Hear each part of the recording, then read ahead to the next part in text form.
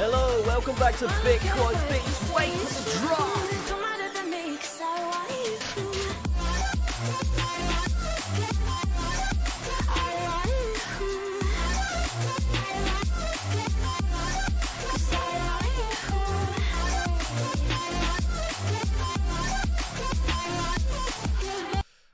Hope you're having a fantastic day here. My name is Hamilton. I'm a professional trader. Okay, those of you that are regulars, yeah, I don't have my logo at the bottom of the screen. I'm on a new computer trying to get this recording working and stuff, and it hasn't ported over. But we're going to get this update out for you because we are pretty late already. So let's get this going. I'm going to make it a quick one as well. I'm only going to be talking about Bitcoin and Ethereum today, and we'll leave the alts for tomorrow. Okay, another thing here, I do have a webinar every Wednesday. Guys, if the computer is up for it, and this is good enough computer, which is being a bit iffy at the moment, but we'll see. Okay, then we'll have a webinar tomorrow anyway. Sign up on my website. Completely free to attend. I'll be teaching you a strategy. How to make money in the markets, right? So short term, mid term, long term for Bitty here coming through. Yeah, that's essentially what we're going to be going for here. So without further ado, guys, what has happened here in the old Bitcoin markets? We can see we fell off a cliff here. We fell off a cliff.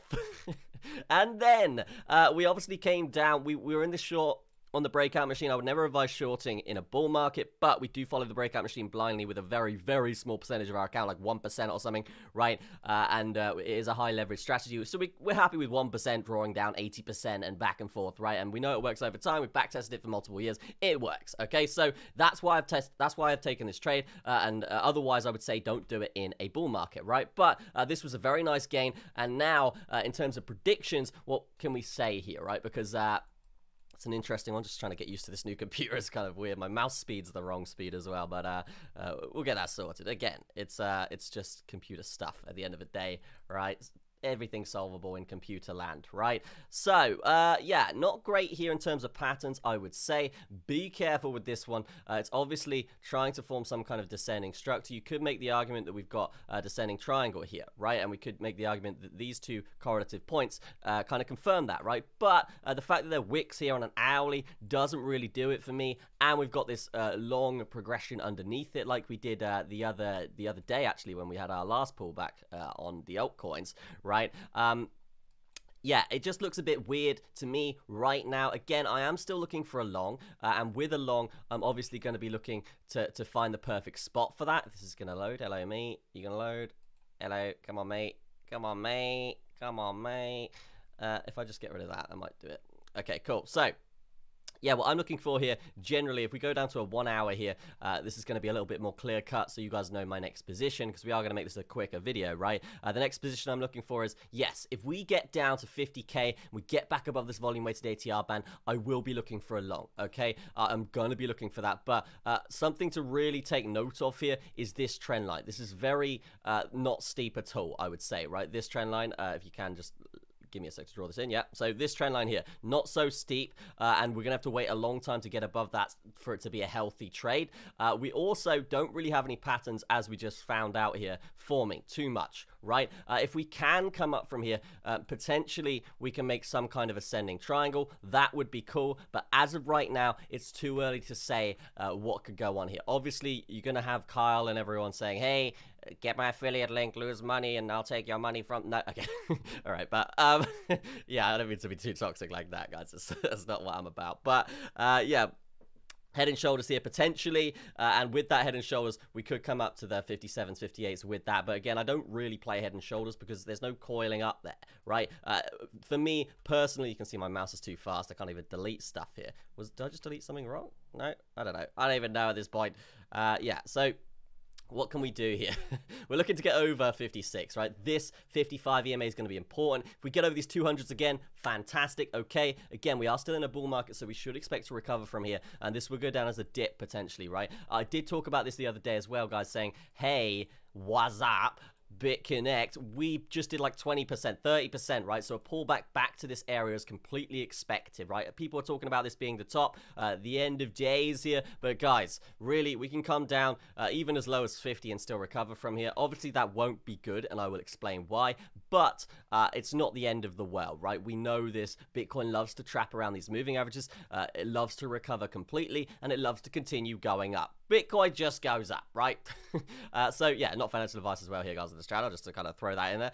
But yeah, essentially short term, I would expect to potentially grind back through this, get back above 56, and that would be a potential area. But again, no real trend lines to talk about here, besides this one coming down, which I'll draw in. But yeah, it's not fantastic here, as you can see. If we can go sideways, it's actually better, right? If we can just zigzag around here, do whatever, maybe even make a pattern, get a measure move here, that would be fantastic, right? But as of right now, as I said, a bit too early in the whole thing to say anything, right? So if we get over this trend line, we get over all of these moving averages, that's going to be good, and that's a potential area to eye up along, right? But if we don't and we continue down, then we're going to be looking in this next section, this next zone here, for some more consolidation and potential to visit these lower 50s. Really, like, the problem with this, though, is if we do visit the lower 50s, we could be activating a giant measure move here all the way down based on this massive pattern, right? And again, we are in a bull market. I don't expect this to happen. If we do get down to 50K, I expect a trap and a bounce. Personally, guys, I expect something like that, right?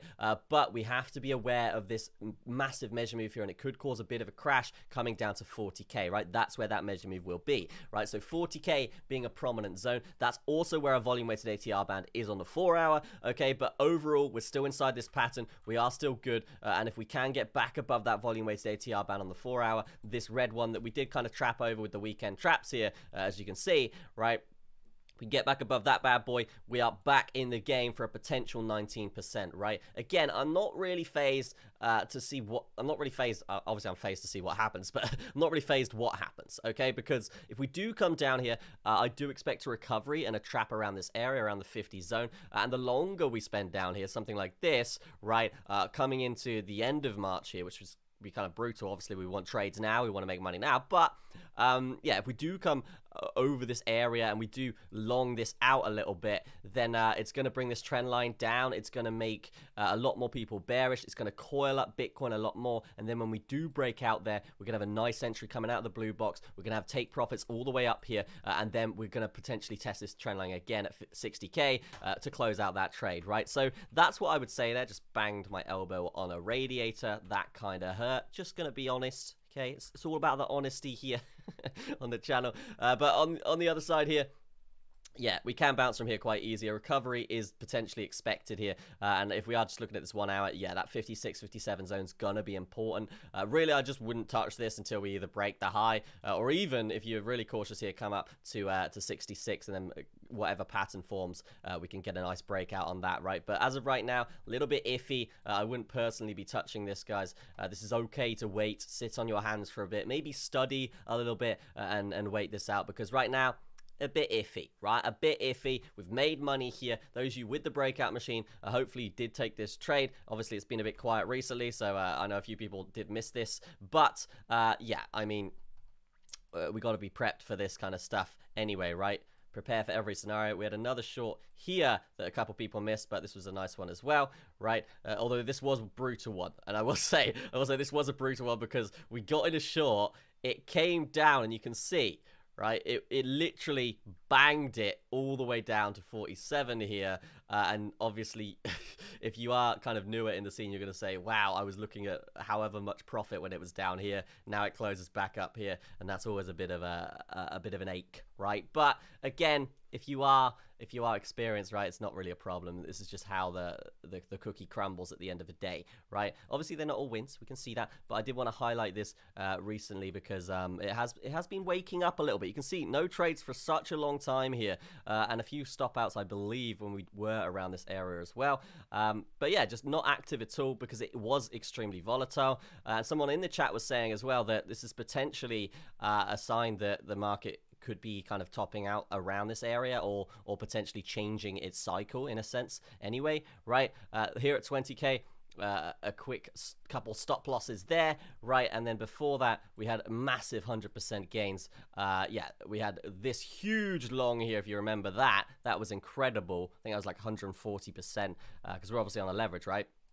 And then a stop out there, and the stop outs are really quick, right? And not too many losses. And the point of this is to essentially make it even out, right? And obviously, it's important. It's important to show you guys this and show you guys that it actually works. But again, I'm not really like selling it to you or anything. This is just something that I've made and I'm kind of proud of, and I kind of want to show it off occasionally when it does work, because it is cool, right? It took a lot of time to put this together, like months and months. So yeah, really cool stuff to see this working. Yeah, and apart from that, you can see when we are in these sideways markets, it tries to even out, but often it is a stop loss scenario as well, right? But it's still profitable, right? It's not like something that loses a lot of money, and the reason why it's like you put 1% of your account into it, because it is known to draw down 80% sometimes, right? But overall, it's done ridiculous gains, like thousands of percent over the past few years anyway, right? And those of you that were with me since I started the channel last January, I believe it was, you will know that, right? You will know all the trades I took with that and how I've been updating it throughout the year as well. But really cool stuff here. I just wanted to update you guys on that, those of you that are OGs. But with Bitcoin, I would say here, just to kind of close it out, yeah, we're looking at 52.5. There's not really a lot to say here because we are in this kind of weird area. Also, another kind of what am I talking about here? There's a broadening wedge here, right? We don't play measure moves from broadening wedges because they're not coiling, they're expanding, which doesn't give you a good read on volume, right? So for me, when we're coiling up like that or something, right, it's going to be better for a measure move. But obviously we didn't come down and confirm this, right? So there's no measure move there. But yeah, I mean, if we can grind through these, great. And really, if we get over this trend line, even better. I'll probably be looking for a long from this based on the fact that we could potentially have some kind of bigger channel forming here if this does play out nicely, right? Last up, where's our Ethereum, Hamilton? Yeah, I was just with my younger siblings the other day, actually. I went to visit them, and yeah, they all call me Hammy, so that's where that came from.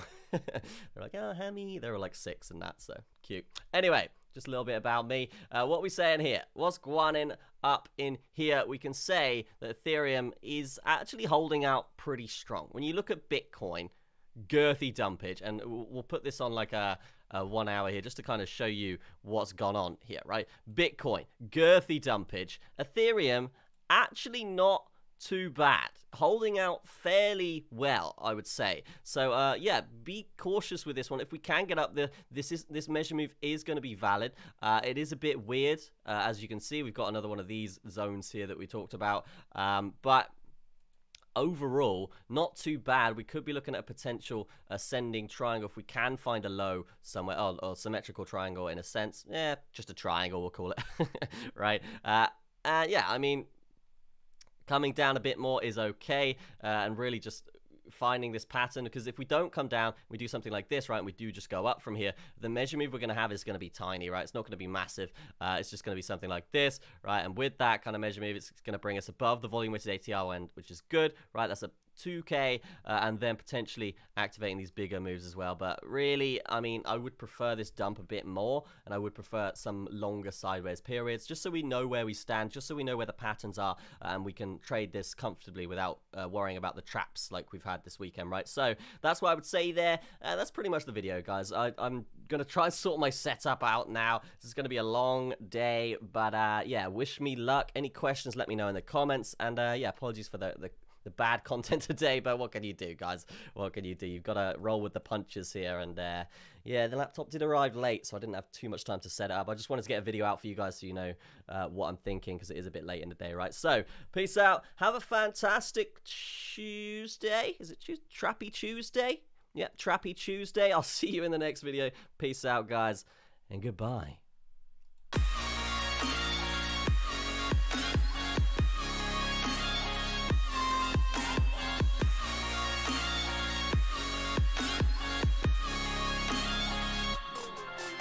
From Bitcoin Beats.